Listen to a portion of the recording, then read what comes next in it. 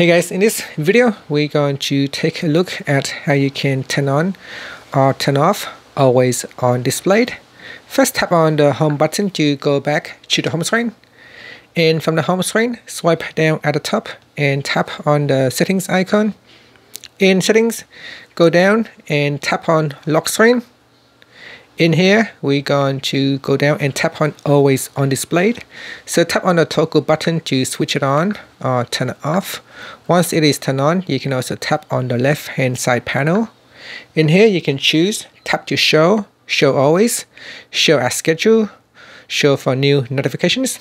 So if you choose always, then if we lock the phone, then shortly it will show the always on display.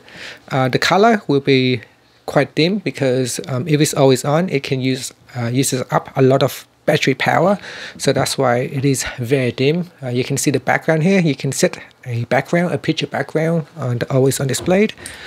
And if I go back in here, you can also set it to tap to show as scheduled, show for new notifications. So whenever you receive a new notifications, then the always on display will turn on and it stays there, and it will let you know that you have new notifications.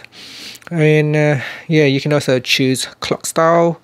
In here you can choose what type of clock to show. You can choose the background, the themes, or you can choose a stickers to show as a background. And yeah, so that's how you can turn it on, and you can also switch it off if you don't want to use it. So if I choose tap to show, then I lock my screen. You can see that the screen is totally switched off. If I tap on it once, then always on display will turn on.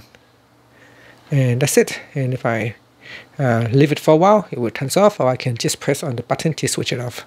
And that's it. That's how you can turn on or turn off always on display on the Samsung Galaxy S22 series. Thank you for watching this video. Please subscribe to my channel for more videos.